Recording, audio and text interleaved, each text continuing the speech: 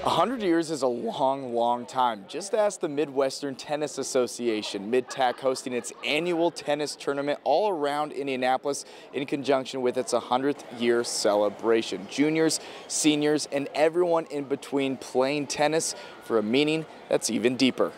This is a big thing for us in the community and in the black tennis community to come together and just celebrate tennis. One of the oldest African-American tournaments in the country. Tournament director Jack Barton says promoting fellowship in the game of tennis is what it's all about.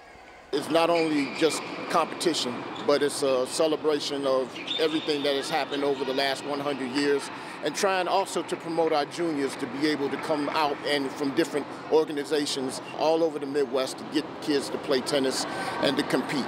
50 divisions for kids and adults across 3 locations in and around Indianapolis. 5 days, 4 nights of competition, camaraderie, and playing the game of tennis during this holiday week.